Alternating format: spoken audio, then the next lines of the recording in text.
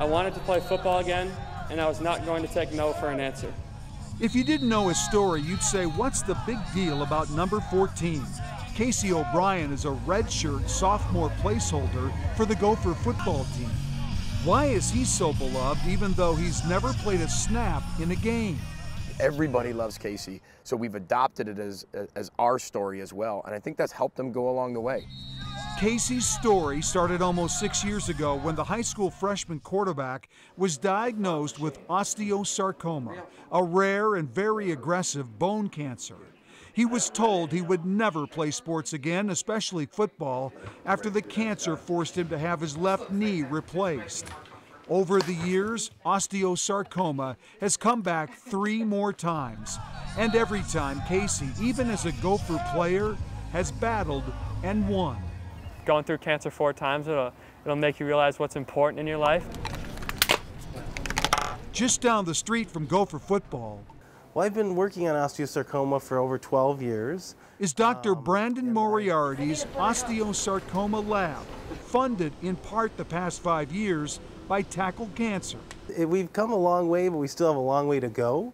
This painstaking work using genome engineering is on the cutting edge of possibly curing one of the toughest cancers known to man, and doing it by reprogramming our own cells to fight the cancer. In 5 to 10 years, it may be Casey's best bet to win again.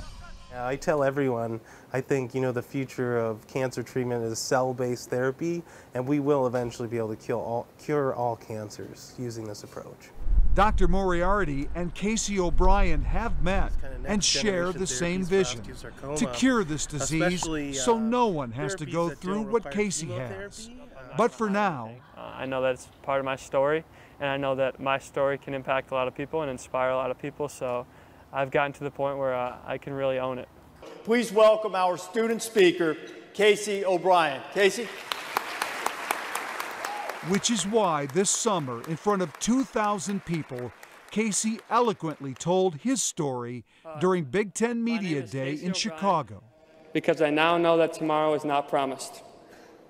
All the tests, scans, blood work, loss of hair, chemotherapy, and everything else that comes along with fighting cancer has all been worth it. In Storm Lake, Iowa, 9-year-old Emmett Lair, a cancer survivor himself, was watching Casey on TV. Emmett was so moved, he wrote Casey a letter. Dear Casey, I saw your speech on the Big Ten Network. I was watching with my dad. It was really good. I cried as I watched it because I had cancer too. I love the Hawkeyes and go to some of their games. If my mom and dad take me when they play Minnesota this year, I will cheer for you. Good luck this season. I wish you the best. Emmett. That's what I do it for right there. That's what I do it for. That's what we all do it for when you're on the other side of cancer. There are plans in the work for a possible meeting between Casey and Emmett before Iowa and the Gophers meet on November 16th in Iowa City.